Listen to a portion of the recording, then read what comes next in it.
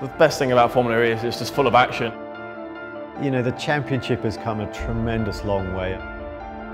Formula E is obviously the next big thing in automotive racing. This car is unlike anything else that I've driven in the past. There's a different qualifying format this year, different race format. We've gone from having one car manufacturer involved to 9 car manufacturers involved, some of the biggest OEMs in the world.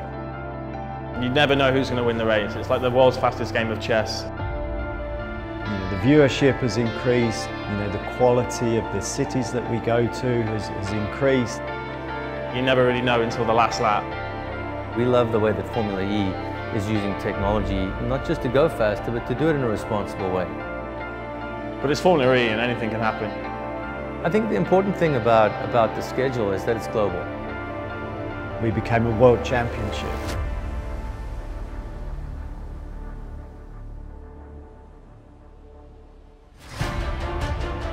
My teammate Jake Dennis was a rookie last year, so he kind of went through the same learning curve as me.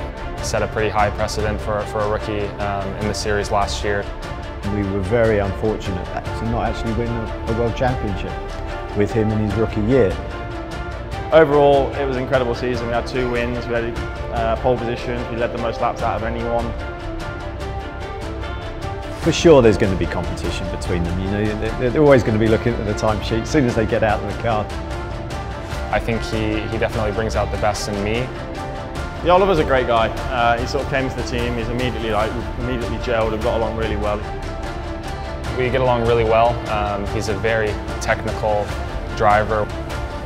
He needs Oliver to perform at the highest level in just the same way that Oliver himself needs to perform at the highest level. I think it's important to be the quickest rookie through the air. I'd be lying to myself if I didn't say I want to try and win the championship. There's only one way forward, and it's obviously to finish second or first, and you may as well go all out and try and win the thing. Hopefully we can manage that, and we can just encourage both of them to perform at a very high level. And now for Andretti to come over and take the full ownership basically is, yeah, it's an honour. We feel privileged and grateful and really honoured to be able to call ourselves the Avalanche Andretti Formula E team. I think we have the right team, I think we have the right package. They definitely feel like family to me, and it's been fantastic to have the opportunity to come back here and work with the same group of people.